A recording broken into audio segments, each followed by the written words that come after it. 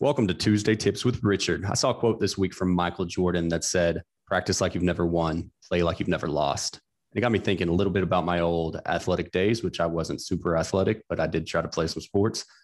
We practiced more than we were in games, right?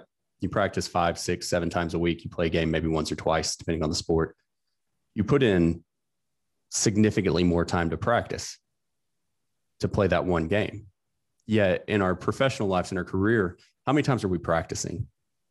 How many times are we role playing or scrimmaging with employees or partners on what we're going to do, what we're going to say, how we're going to do it before we actually do it?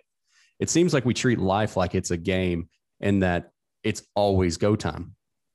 But if we don't practice beforehand, we'll never reach the levels that we could.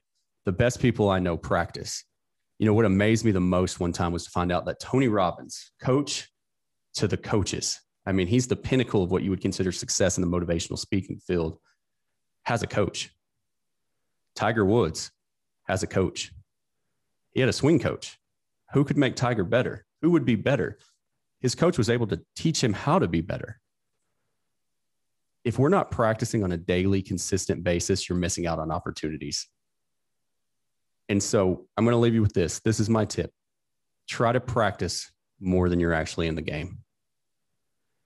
You will see huge dividends in the end result.